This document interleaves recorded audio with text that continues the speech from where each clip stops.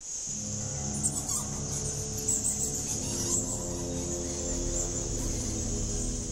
right, 6:20. Yesterday, we explored the haunted halls of Bowdoin College in a special Halloween edition of Maine Mysteries. Yeah, and so today Katie's here with her latest story in the series. Hi, Katie. Good morning, Lee and Sharon. Let's get right into it, shall we? Yes. Well, today we dive into the tale of a sea creature whose sightings have been reported up and down the Maine coast since before much of it was settled by people. However, the majority of those stories about the monster came out of Casco Bay. Sea serpents being seen in the coast, along the coast of Maine, have been around for hundreds of years. Deep in the chilly water of Casco Bay, some say a mystery lurks. One with reported sightings dating as far back as the birth of our nation. Her existence has never been proven, but her name is steeped in legend. Cassie, the Casco Bay sea serpent.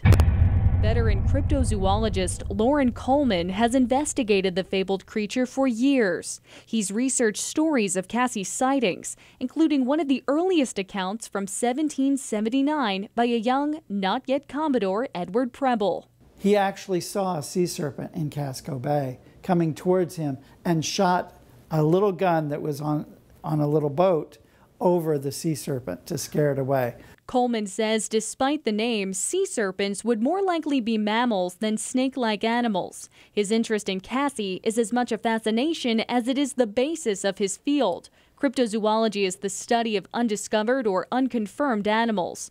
It's this kind of thinking that has led to the discovery of other once labeled sea monsters like the giant squid and megamouth shark. But it was a first-hand account in 1986 that keeps Coleman's curiosity of Cassie alive. I was giving a talk at the Appalachian Mountain Club, and a man came up towards the end and he said, "You should really talk to an old friend of mine." That man was then 81-year-old fisherman Ole Mickelson. He recounted to Coleman a day in June of 1958 when he and his first mate were fishing off the coast of Cape Elizabeth. Mickelson told Coleman they suddenly saw a large serpent creature, colored like a flounder, swimming toward them. And he said every time the foghorn would go off, the creature would turn its head oh so slightly, and then it would go along.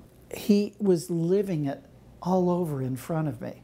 These days, reported sightings of Cassie and other sea monsters are rare, but rather than writing the beasts off as myth, Coleman offers an alternative reason. The sea serpents that are out there now know how to avoid those ships. The big noises, the big ships that are very dangerous, they are like highways, and they're avoid them. If she does exist, keep an eye on Casco Bay. You too might just see Cassie peeking out of the water. You just might. Well, tomorrow on Maine Mysteries, I'll revisit one of America's most infamous unsolved murders straight out of a Hollywood horror movie and how it all started right here in Maine. Looking so get ready for forward that. to it. These are really interesting. Thank you. Interesting. Thank you very much.